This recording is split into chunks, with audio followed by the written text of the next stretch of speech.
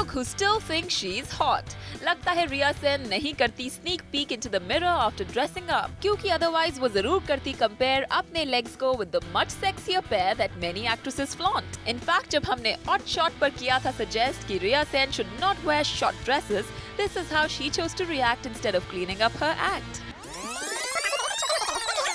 Riya Sen, she's so choti and her legs are so moti, man. What was the deal? So I really think she has a nice face, but I don't think she should be walking on the ramp in a short dress. Look at her legs, Supreet. She is so fat. Well, recently Zoom has been saying that I'm really fat and ugly and blah blah blah. But I just think, you know, like, why must you bitch someone out and use your medium? You know, when you can be a voice and use it intelligently. Why criticize someone for no rhyme or reason? Well, Simi, looks like someone's not taking it too well. Well, if I had those legs, I wouldn't show them off here. So be sure I'll be wearing bell-bots and sitting on this show. We were just giving healthy criticism when you're on the ramp walking for a designer or you're on display.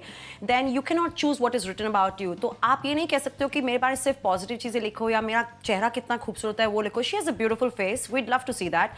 But then she cannot say that we were mean to her or we were nasty when we were talking about her legs. The fact is that she should have been wearing something else and not that dress.